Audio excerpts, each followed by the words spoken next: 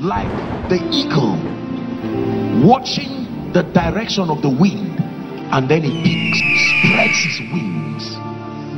That's what we call soaring. It does not fly. The eagle soars. The first revelation I want you to have is that man's eating the tree of life was not for hunger. Are you getting me? Adam could not be hungry. He was not in a fallen state. Are you getting me? In the realm of the spirit, you don't eat for hunger. You eat for impartation and knowledge. That's what food does in the spirit. Food does not satisfy hunger. No. When you eat food, like let's say in spiritually, now I'm not talking of all these demonic things that people, you saw yourself eating suya in the dream. That's not what I'm talking about. Hallelujah. You don't eat in the spirit to satisfy hunger. Food does two things for you in Eden's atmosphere. One, it gives you knowledge. Two, it gives you impartation. Hallelujah. That's why the prophet was giving the word and he ate it. When he ate it, it did something to him. Are you getting what I'm saying? Now watch this. Everybody write the mystery of forbidden knowledge. That's not the topic. I want to show you what the two trees were supposed to represent. One was the tree of life. The other was called the tree of the knowledge of good and evil. Another word was it carried what we call the mystery of forbidden knowledge. The word mystery just means hidden truths about a knowledge that God does not want his people to know. Not because he hates them. You must understand this. God does not want us to know everything. And then I will show you what the angels came and did. The fallen angels, when they came, they did something to the daughters of men. Are you getting me? They took from this forbidden knowledge and they began to feed mankind with it.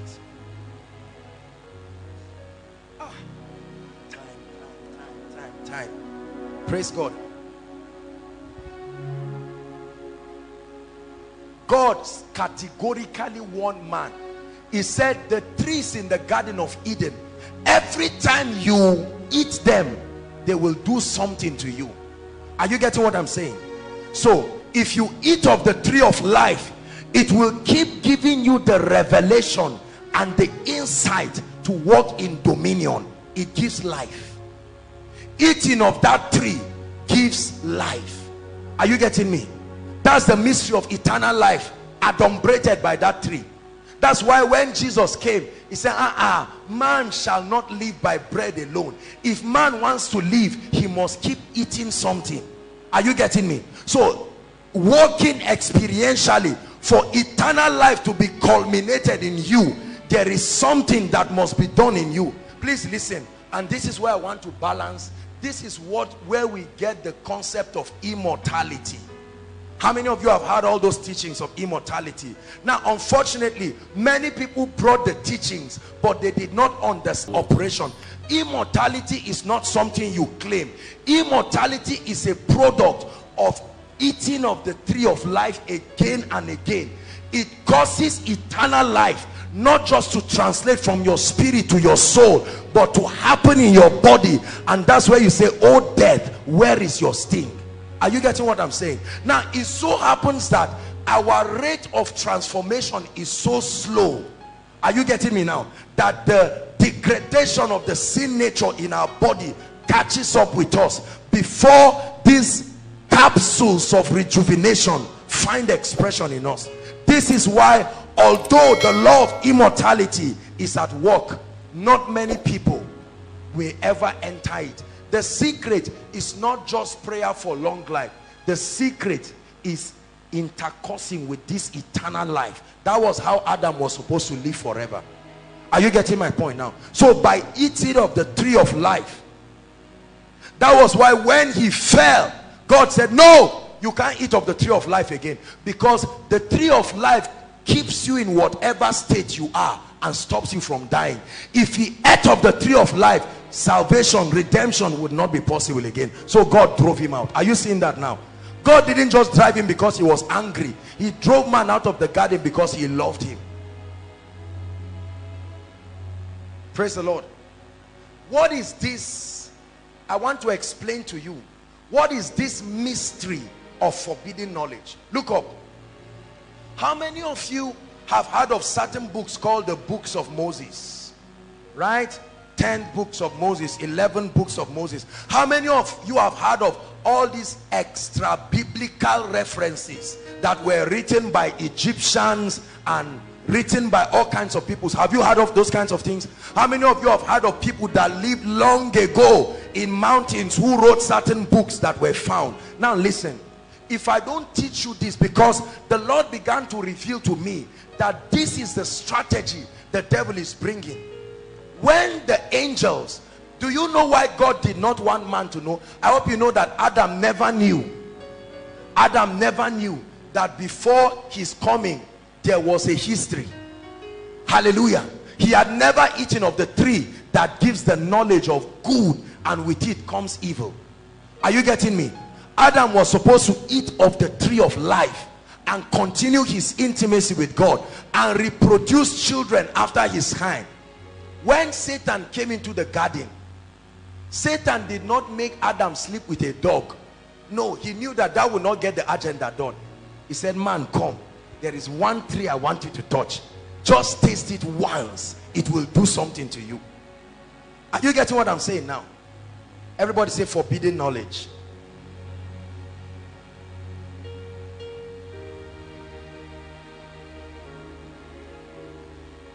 This is the information that through sorcery and witchcraft, please hear me, the fallen angels and all of these aliens and all of these devilish spirits, they downloaded and brought to inhabitants in the earth.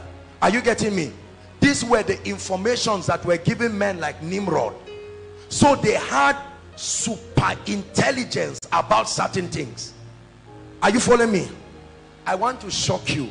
I hope you will believe me. Look at me. Did you know that most of our technological advancement, are you getting me, are as a result of fraternity with beings that were not in the earth? Are you getting me? It had to be a supply of it's not just human discipline. Don't mind what all those books tell you. Just be hardworking and think well. No, sir. Those people had interactions with beings. Is that how did Solomon become extremely rich and blessed?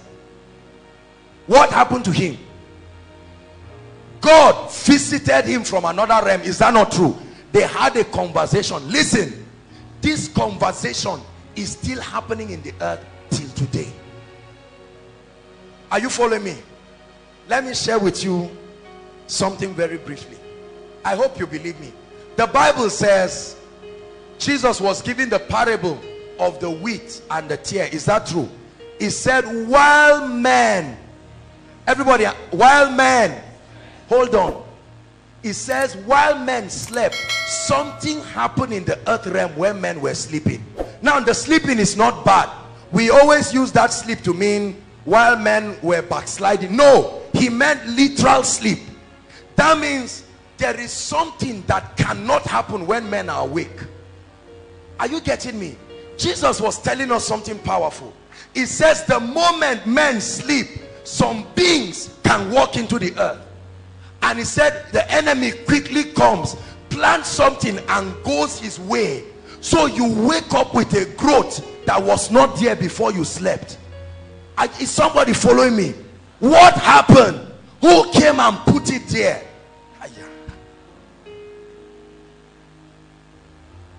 While men slept. Are you seeing why the Bible says the keeper of Israel neither nor? It says every time men sleep, something happens in this earth realm. There are certain beings that come into the earth realm. That's why people sleep in the night, and in their dream realms they have all kinds of encounters with beings and animals, and all kinds of things happen, from intercourse to eating to every kind of thing, and they wake up the next day only for them to fail at work or fail in exams. Something happened while men slept. The psalmist saw this in Psalm 91, and he says, thou shalt not be afraid of the arrows that fly by day, right? Nor the noisome pestilence. But many believers are dull of understanding. Dominion. Dominion is not just a function of I claim it. There is spiritual intelligence that can bring you into that position where you walk in dominion. Are you hearing what I'm saying, please? Are you getting something? So these three of the knowledge of good and evil was never supposed to be consumed by man. Are you getting me? Look at me. When you open that book, you will find good, but you will not know when evil is planted in the good. Are you getting what I'm saying? That's why a pastor can go and read the 12th book of Moses, or go and read Scientology and be looking at it and saying, wow, so candles or certain things can do something to witches and wizards. Everybody say forbidden knowledge. Are you getting that now? And then they read certain zodiac books and they look and they say, why not I add this knowledge to what I already have? Are you getting what I'm saying? And they will seem to walk powerfully. That is the forbidden knowledge, the tree of the knowledge of good and evil. Sometimes we celebrate it. What do we call it? Rema. Is that true? And we bring all kinds of things. I've heard about men of God and prophets and all kinds of people who do every kind of nonsense in the body of Christ. All kinds of magic happening everywhere. I once heard of a man of God who came for a program and he was preaching and he called somebody. He said, look at me. The person who looked at him became blind at once. Yes, completely blind at once. Members were clapping. People were running to come and drop seed. I don't know what they were tapping into, but they were running and everybody was happy. Watch this. And then after the guy preached, he did everything, and then he prayed again and the guy was open. And he said, for that reason, everything that is closed in everybody's life, you know, I open it and you see everybody just shouting amen. Listen, let me tell you, listen. Will people get results? They will get tremendous results. Are you hearing what I'm saying? Because the laws that are being operated are valid spiritual laws. But this is the point. Because it was not initiated and sponsored by the Spirit of God, although it is correct knowledge, it is called witchcraft. So it's not about what produces result. It's about the Spirit of God initiating and sustaining that process. Hallelujah. There are many teachings coming to the body of Christ. Men and women of God who went to lock themselves to pray for 3 days and 7 days or whatever. And in the midst of this prayer, because many people did not exalt the word above prophecy, they had visitations, but they were not of God. However, they were not visitations of inhabitants of the earth. And they came and committed to them power and gave them all kinds of things. And they came out from all of those experiences. And you see power, you see anointing, but it is not initiated and sponsored by the Spirit. And the sign is number one, the glory never goes to God. Such kinds of people never give God the glory because it is part of the agreement. Are you following me now? It is God's desire that we grow. The Bible even said knowledge shall increase. But you must guard. When the table is set before you, you are only permitted to eat of the tree of life. There is a kind of knowledge that only puffs up. Have you seen people? Hold on. I want to say a few things that will challenge you. Have you seen a lot of people? Please, I don't mean this for criticism or anything. Have you seen a lot of people who got mad as a result of prayer? Have you seen those kinds of things?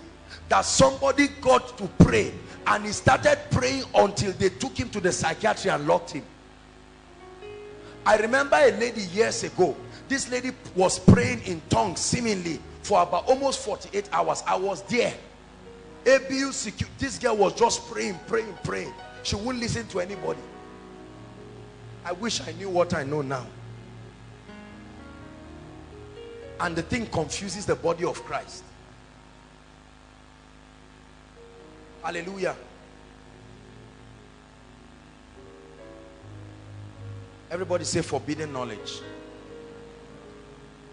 Men of God, if you are in ministry here, you have to be very careful.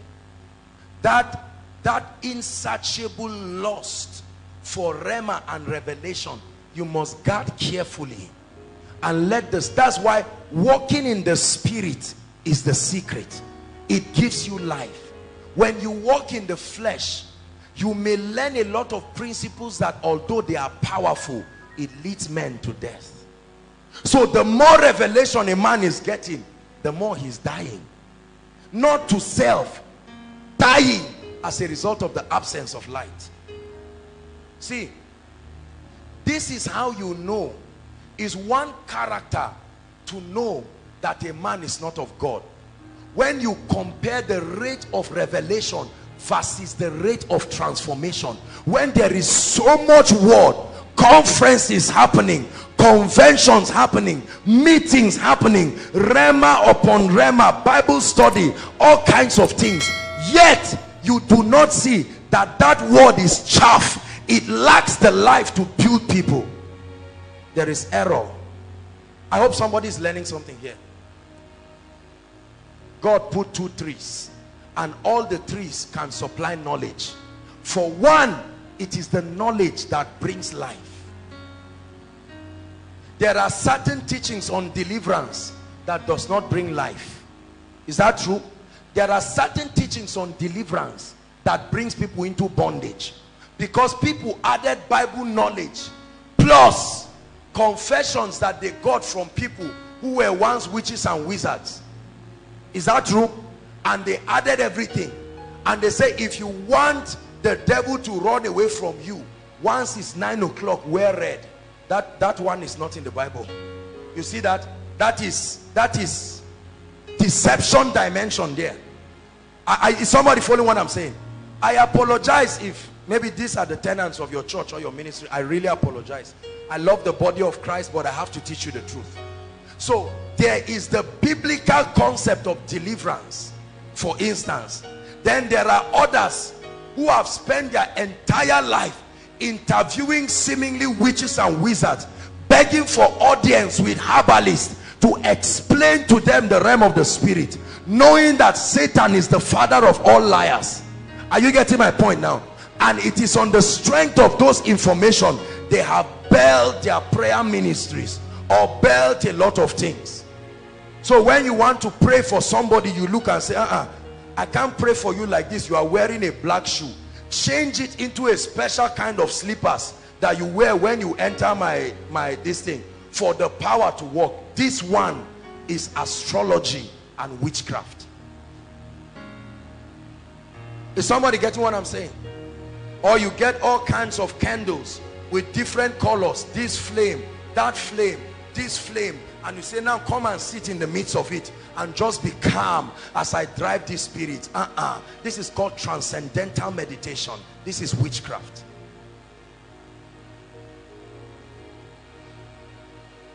Hallelujah.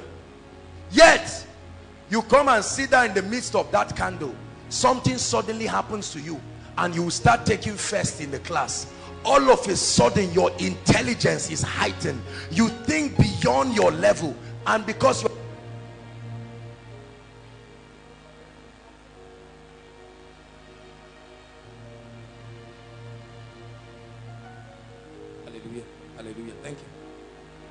Are you following my story, please? Because you are getting results, you will be encouraged. Are you hearing what I'm saying? Be careful, because many people are eating of the forbidden tree. They are eating right now, today, here and now. They are getting access to knowledge that seems to be producing results. Thank you. But that knowledge is not of God. Maybe some of us right here, as you are sitting down, are already in these deceptions. The moment you read those books, although they are blowing your mind, but something in your spirit starts checking. The Holy Ghost is telling you, when did you get into this? When did you get into this? And you see, these books are in our libraries. You can get them online. Many of you have watched every kind of thing. You see a man who has supernatural ability to listen to plants and animals, and you sit down. There are all kinds of books. People research online how to hear the language of plants and animals, and they put all kinds of codes. They say recite it by 12 or 1. Many Christians, you get up, carry your big head and stand in front of the mirror and now recite it. You recite it and just wake up and see that it's morning. You slept. Something happened to you. You may not know what happened again. Anytime God wants to take in and bring out of a man, sleep happens, and God caused Adam to sleep. Hallelujah. Are you understanding?